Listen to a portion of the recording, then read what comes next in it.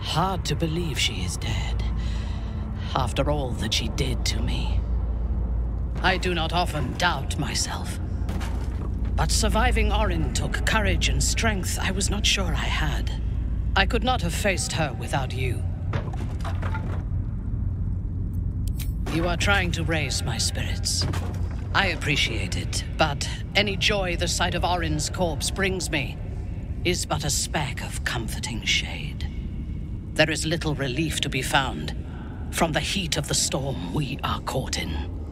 While the brain is still free, and we are still infected, we will never be safe. But we can talk of this later. For now, let us be glad that we still draw breath, and that Orin does not.